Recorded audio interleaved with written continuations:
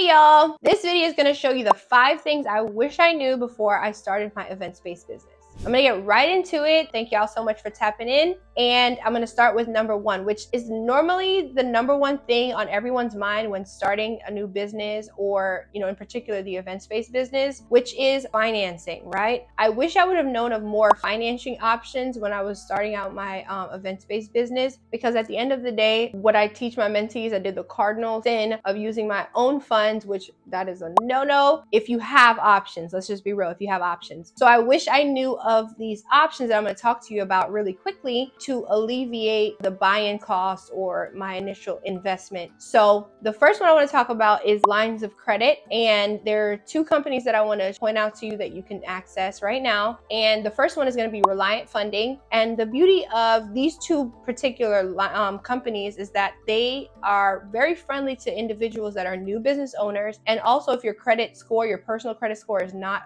up to par in the sense of like the 600s, you can still get approved with their particular business model, which is amazing. So you can be able to be funded, possibly funded anywhere with credit scores anywhere around 550, which is great. And then the next one is going to be QuickBridge. So these are both companies that tap into your personal credit history to now fund your business. So those funds, you can access those and use those to get the actual initial buy-in costs to get into your business, which is great. Another source that you can use is also business credit, right? You can access business credit through setting up your business credit profile and also leveraging your personal credit. But I'm so excited that I actually tapped into my own financing company or my own financing partnership, that I have exclusive rights to extend financing to my actual mentees. So I'm able to not only help them with the information of getting them, into their own space, but I can also point them in the right direction of getting financing to actually fund the business. So I'm so excited to offer that to my mentees, and it's exclusive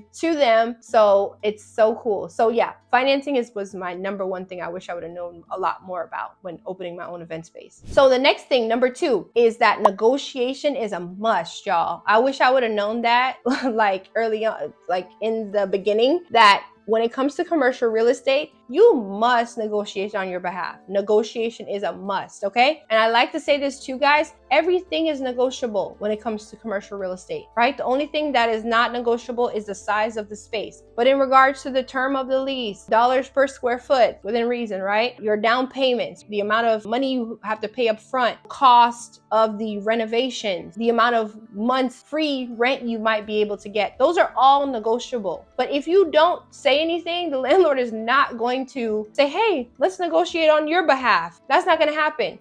You have to come there equipped and, ready to know that you are a business owner and you have skin in the game, and you can put down your demands and request certain things for you to actually sign this lease. Guys, remember, commercial leases are not like residential leases. So you are going to be signing a lease for anywhere from 2 to 10 years. So just be mindful that the landlord, yes, they're the landlord, but you're the tenant. Okay? And they want you just as much as you want them, maybe even more. So just know that you have that in your back pocket, that you have some power when it comes to the negotiation, when it comes to the lease. Wait, really quickly, guys, I wanted to, shout out a few of my mentees that have been killing it. And I wanted to point out that, they have their own space, and I'm so excited for them. Doricia and Michelle in Texas, they have opened up their space. I'm so excited for them. Rasha has also, she's in the renovation process, and Robin, and I'm so excited for y'all. Y'all are amazing. Keep it up. And if I did not call anybody else, I'm so sorry.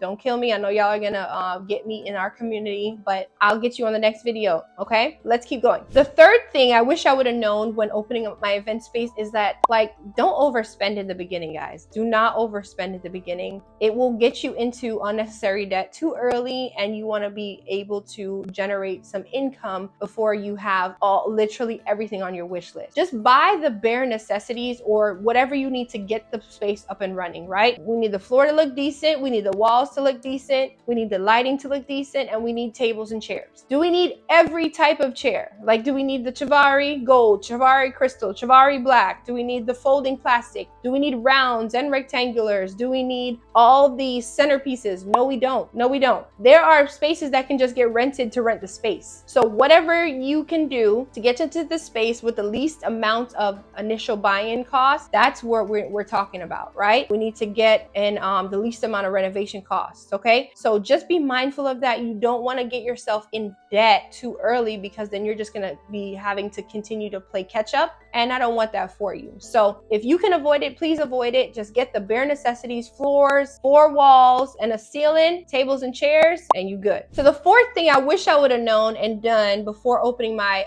event space business is create a business registry. Just like when you have a baby or a wedding, right? You have a registry that you put in things that you would want for your business to be up and running and to get going, right? Things that you would need. But just like I said in number 3, you don't want to buy all those things because you've already forked out the cash to get into the space. So how do you get these things that you would still need to run the business without, being in a lot of debt or spending out all your money? You put out a business registry. You have family and friends that want to see you win. They want to support you. So wouldn't they be okay to go ahead and buy you some things that are going to be necessary to run your business? Sure. So you create a business registry and you send it out to your friends and family, and they come to your grand opening and they're there to show you support. And guess what? You get those items to run your business free and clear, and your family feels like they supported you financially to see you win, which is a win-win situation, right? They feel good, they helped you, and you got the things to run your business. That's a great tool that you can use going forward. Last but not least, do not skimp on marketing, right? I wish I would have known that sooner. Do not skimp on marketing, and start your marketing as soon as possible. Those are super duper important. I go into detail in my mentorship speaking about marketing and